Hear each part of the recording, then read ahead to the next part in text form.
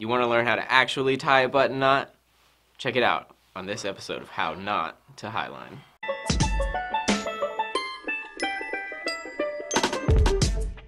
Hey, I'm Matt Stolling, here with the Zen Lunatics. Today I'm going to show you a method of tying a button knot for a Dyneema soft shackle. I'm going to teach a method in hand as opposed to on a table because I feel it's more practical. We're going to show you with a perspective over the shoulder so it'll feel more like you're tying it.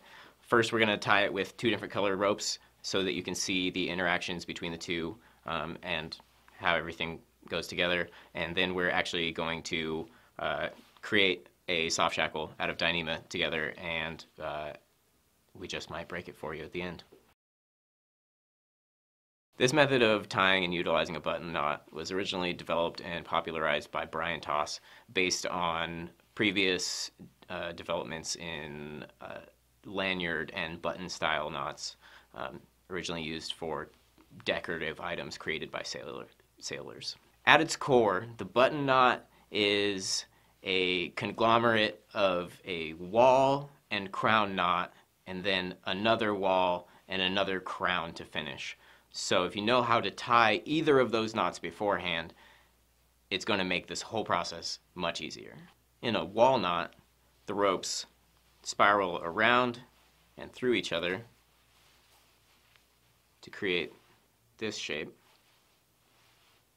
And a crown knot is essentially the same as a wall knot, but in the opposite direction, which really is the first step you do in tying your shoes. So now, let's tie the button knot with the camera over the shoulder.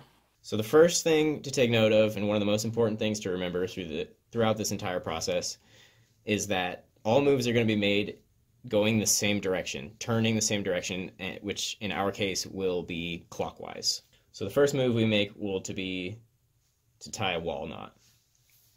If you don't know how that's done, we're going to take our right hand rope, the orange one, make a half twist and cross in front, and then we're going to take the blue rope and wrap around the orange rope and then through the orange loop. So now we have this figure where the blue goes through the orange loop and the orange goes through the blue loop. Check it from the top, everything is rotating clockwise. So throughout tying this, I'm kind of always keeping a hand at this throat of the knot, just to help keep everything together. Gonna make sure everything stays in a nice tight shape. And the next step is to tie the crown. This is a step in which a lot of people make a simple mistake, tying the crown in such a way that the rotation reverses. So the way I remember it, the quick and easy way, without having to go through and check, is that if I'm always tying clockwise, this direction, I'm going to start with the right hand side, the one that comes out towards me, is going to cross on the back side of the one moving away from me, the orange rope. And then they twist, just as if you were tying your shoes, right? You make that first twist. And so this is your crown. And we're going to bring it to about here, make sure everything's in shape. Again, if you want to check to make sure that everything's gone the right direction, what you do is you look at it from the top and you open everything two-dimensional. So now we can see that the orange rope makes a clockwise turn, continues clockwise through the blue one, blue rope, clockwise, clockwise. Here's the step where things start to get a little bit complicated and where most people have trouble. Begin again on the right side. We're always doing the moves right side first, then left side. So I'm going to take the orange rope, and it's going to go again through the blue rope. What we're doing here is creating this wall knot again. So we're just creating a second wall knot on top of the first one. So orange rope through the blue loop.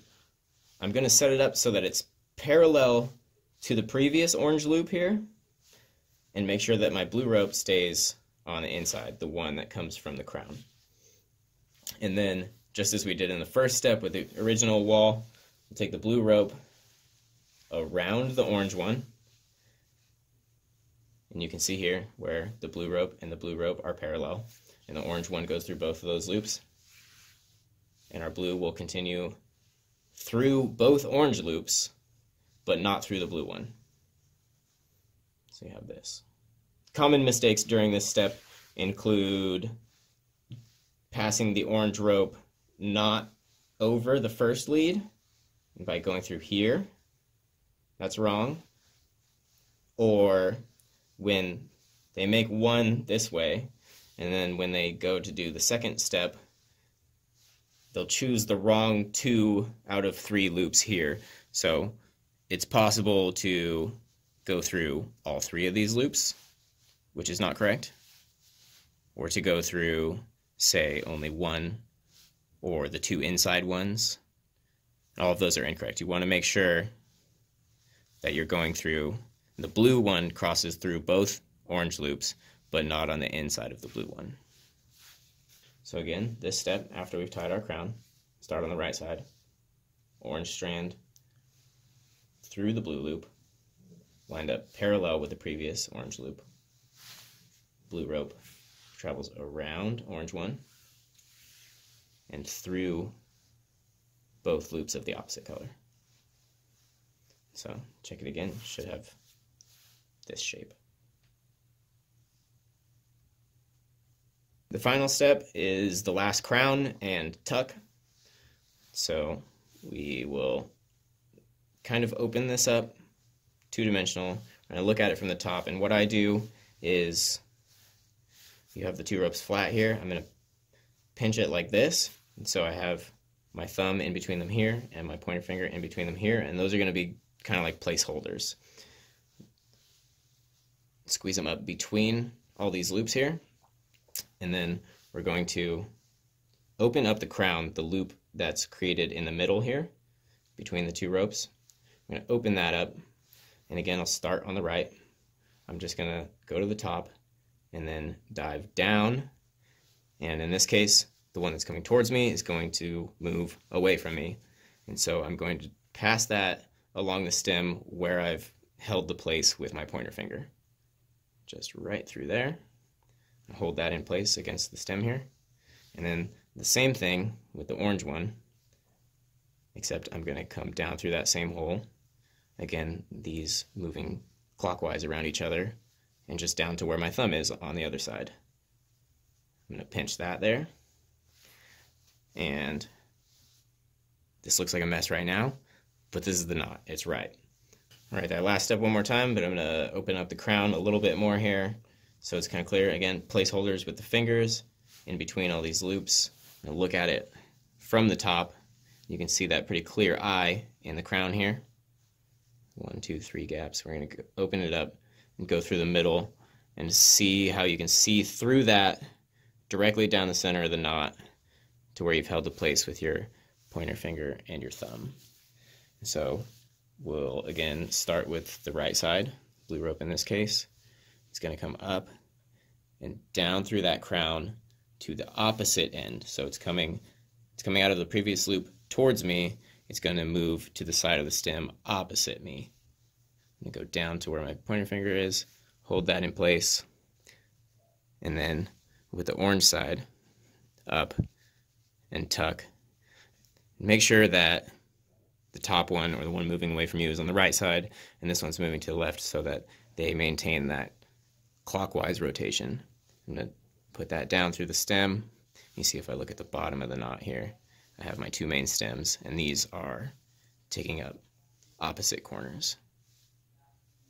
And then to begin dressing it, I hold these tails in place, and I tighten the very first move to there. So it's going to look kind of like a mess at first. One thing that helps to double check your work before you start setting and tightening this and really committing to it is you can kind of flatten it, make the whole knot in 2 dimensions. If you work with it a little bit, you can see this very regular pattern that shows up. So a way to check it is kind of flattening it out in 2 dimensions and checking that it makes this very regular spiral weave shape.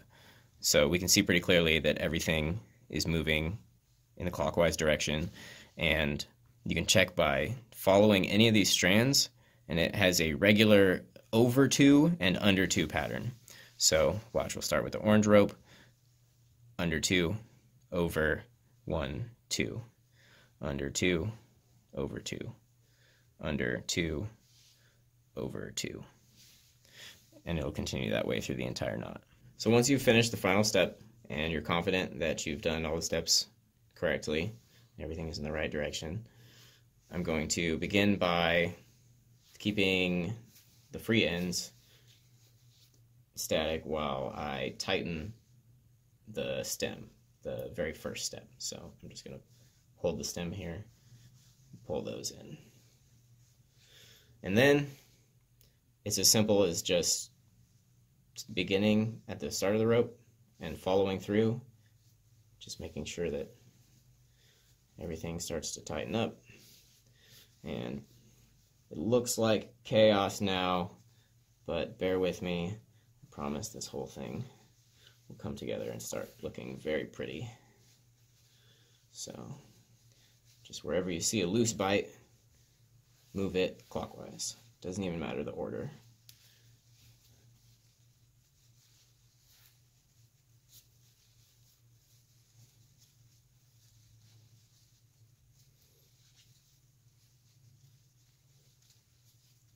So now it's starting to take a little bit of shape here.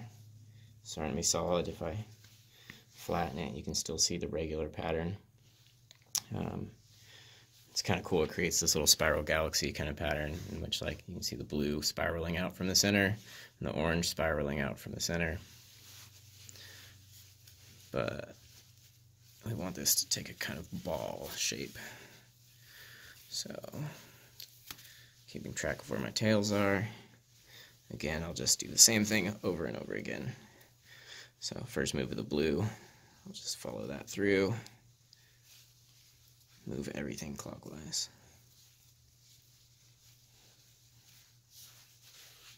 And I'll do the orange.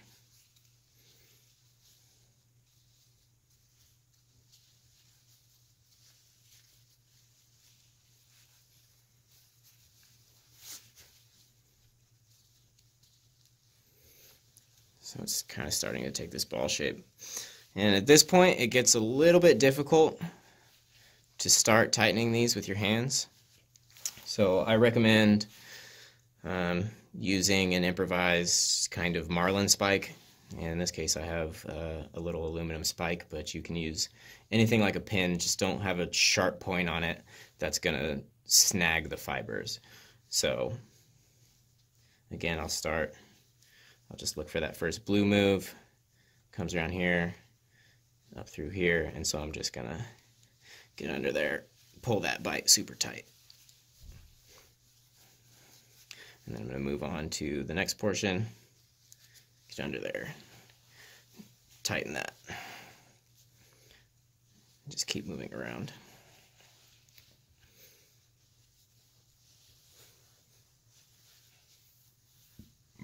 Orange tail, first bite, second bite, tighten,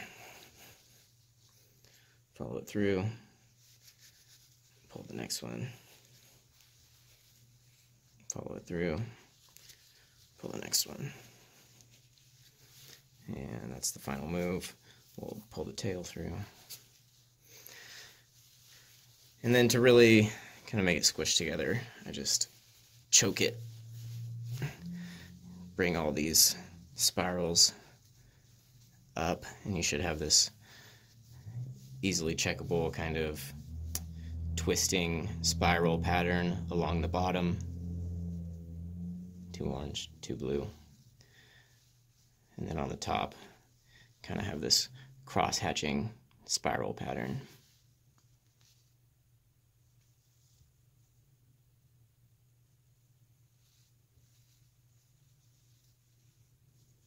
So now we're going to create the entire soft shackle from the beginning.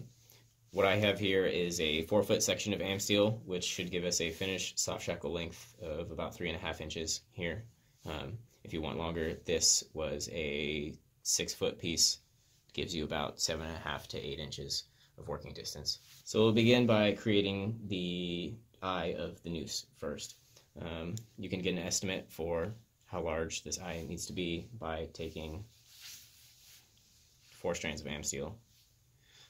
You can take this just from the other end of your spare soft shackle rope, and I'm going to just choke this around. So this is about how big the eye needs to be in the final steps. So what I'm going to do to make sure everything comes out evenly is I'm going to mark the throat, not the middle here, because that's going to be the point at which this dives through to make this all even. So about there, right?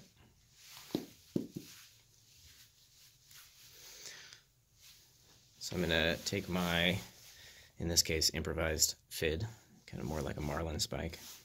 Open up the am steel by just kind of compressing it here. And I'm going to do my best to dive exactly through the middle of it. I'll open these up and I can see the hole on the other side. So I'm going to go through just like that. And at this point you'll want to double check to make sure that you've gone through the middle by looking at either side and making sure you can count 6 strands. So 1, 2, 3, 4, 5, 6. On the other side, you see 1, 2, 3, 4, 5, 6. Try to open that hole up a little bit.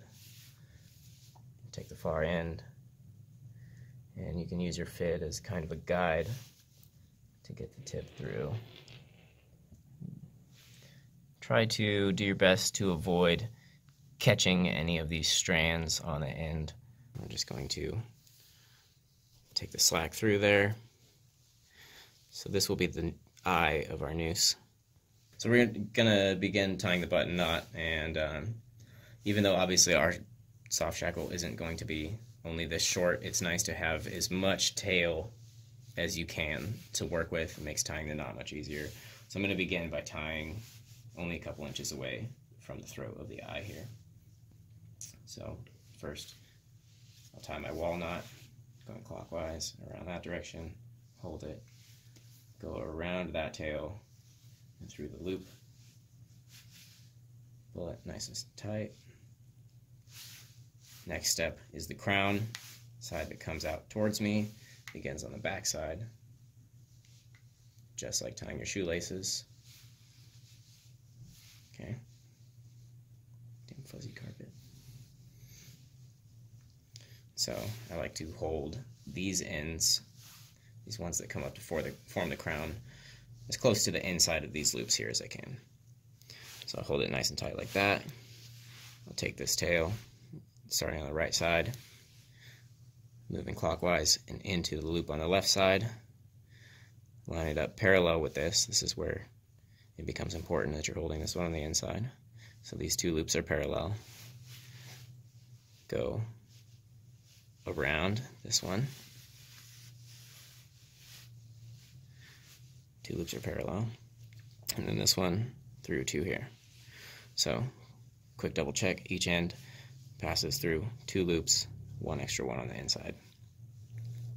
So final step, we're going up and down through the crown.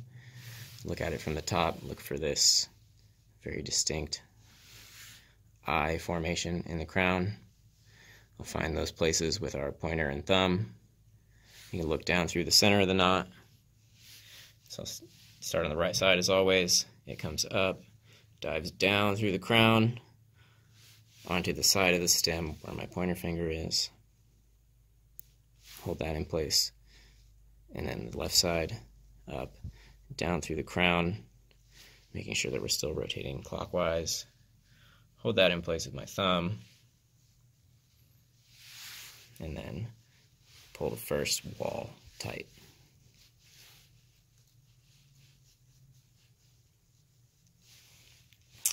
From here, we'll begin to set and dress our seemingly chaotic knot, is to move it in the clockwise direction.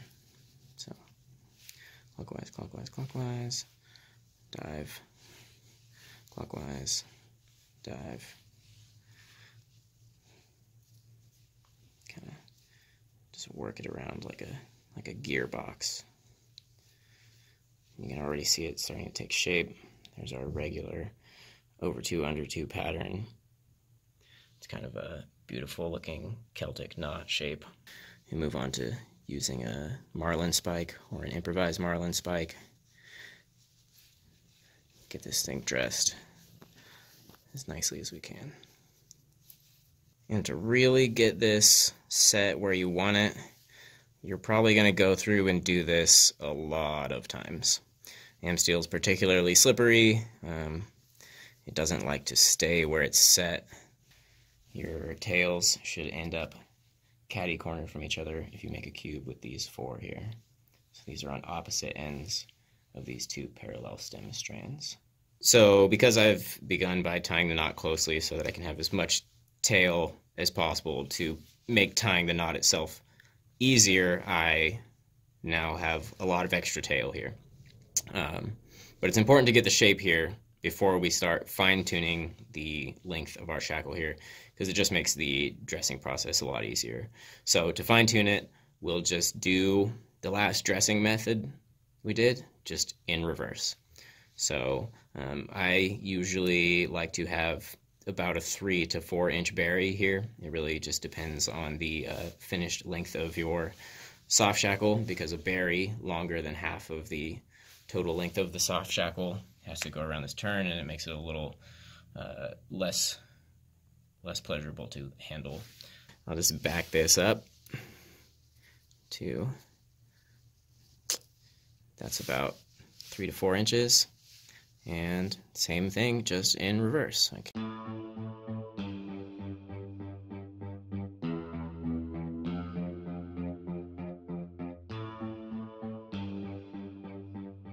What I like to do when finalizing is to have 4 extra strands laying around, put that through the eye, tighten it up, and then finish dressing the soft shackle to this length here. And we'll just do all that dressing that we did before again. Amsteel has a polyurethane coating and lots of dye on it. It will get on your hands. Make sure to not rub your eyes or put your fingers in your nose or your mouth or anyone else's orifices while working with this. So now that it looks like I've jerked a smurf, let's talk about setting the knot. There are a couple different schools of thought here. The most common being that you want to proof load this and set the knot before doing any tail burying. The most common method is, if you're using 6mm Amsteel, which in my opinion you don't need anything more, use a 5mm quick link. You slide it over the body of the soft shackle, the tail's through there as well, and you're just going to cinch this up against the throat of the knot here, and you'll connect this end and this end to whatever your preferred tensioning system is, and pull this to about 1,000 or 2,000 pounds, whatever you can achieve. Pull out your Park long line system and just crank it. You want to probably back it off and rotate it a few times just to make sure that everything is tightening evenly and you're not creating any hot spots of deformity here under the button of the knot. We're out here setting the knot for our soft shackle. We've connected it to our standard long lining pulley system. We've got it connected to our 5mm soft shackle here, choking the throat. And you know, get out your most powerful pulleys and 20 of your strongest friends and start cranking it. So we're at about 9 kilonewtons or 2,000 pounds force. So we're going to tell our friends to stop pulling. We're going to turn the knot into the quick link. So now we've rotated the knot a few times, make sure that everything sets nice and evenly. You want to just make sure that when using 5mm quick links in this application, in which we're unfavorably loading it and putting massive amounts of tension on it, that you're not going to use this hardware again for life-supporting applications such as highlining or climbing. Now we're going to talk about burying the tails. I've already buried one tail here. The first step is going to be creating a taper. This is my preferred tapering method. I'm going to mark every other set of adjacent strands here, and I'm just going to pick those out one by one and cut them.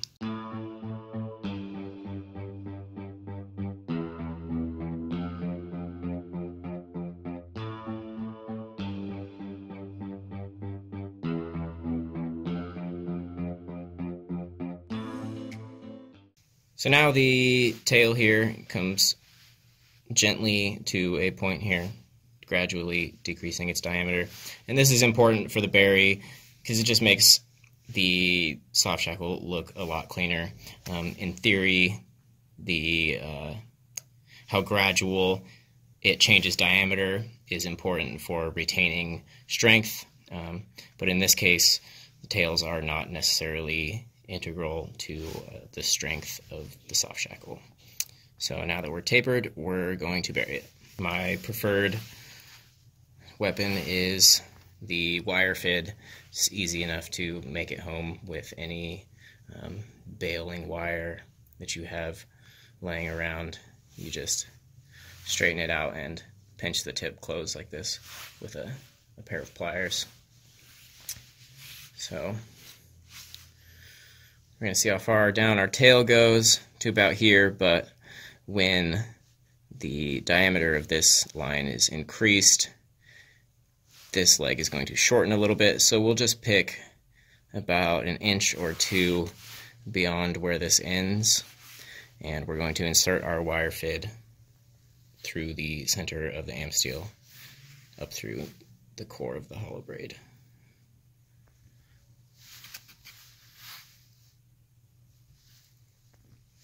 Just pass it up through there, up to the point at which you want to begin the berry, which is not terribly important exactly where you choose, just somewhere within about a ½ inch of where the tail comes from the knot.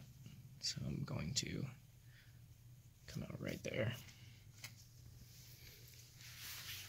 I'm going to open up the end of my wire fid, put the last 4 or so strands through here, move it up to the top, let it pinch down nice and tight, and just pinch that there, fold it back, and then make sure you squeeze this so that this is nice and wide.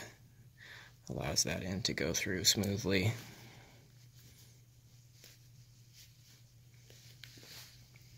Pull it out through the end. Remove it from your wire fid. And then milk the sheath back over the core, and it will suck into the middle there.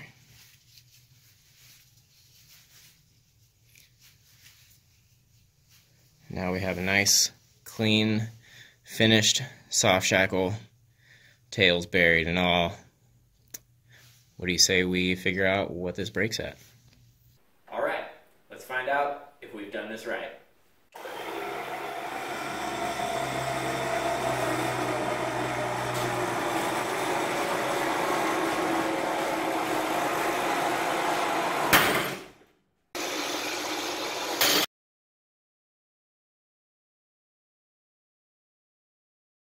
Our soft shackle broke at 16,400 pounds or 72.9 kilonewtons.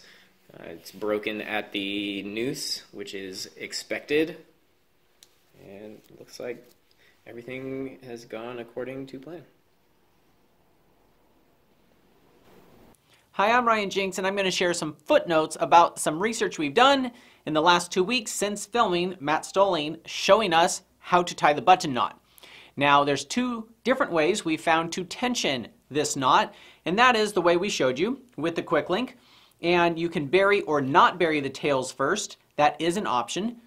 And the other option that we found is if you just put the noose right over the head, You're supposed to tighten them before using it, but you can use it to tighten it. So if you just put in this configuration, and the trick is, take this and then flip it over the other way so it creates more of an even pull on the button knot. And then you do that 2, 3, 4 times, back and forth, and pull it harder and harder each time. And then pretty soon this gets to be rock hard and keeps its shape. If it loses its shape, it becomes deformed and the noose slips off the top of it. That's why it's important to tighten this. So we're going to do an experiment where we do with the tails pre-buried with the quick link. We're going to do it with the tails not buried with the quick link, and also those two options with the noose over its head.